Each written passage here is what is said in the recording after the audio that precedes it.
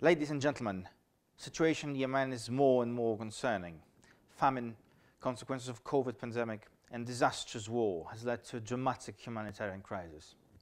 In response, at the beginning of this year, Poland has contributed a sum of 1 million zlotys to World Food Programme actions for Yemeni people. We fully recognize and appreciate the role of WFP that continues to effectively address these challenges on the ground.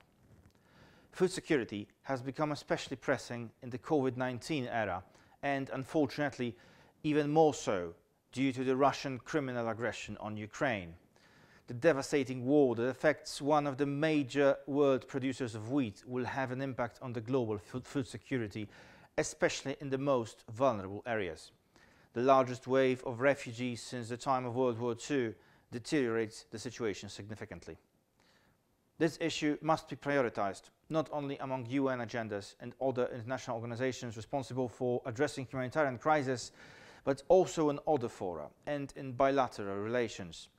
In the current geopolitical landscape, as the world security architecture is undermined by Russia's actions, it's even more urgent that our civilization recognizes and protects the rights and needs of the most vulnerable groups: children, women, elderly, and people with disabilities.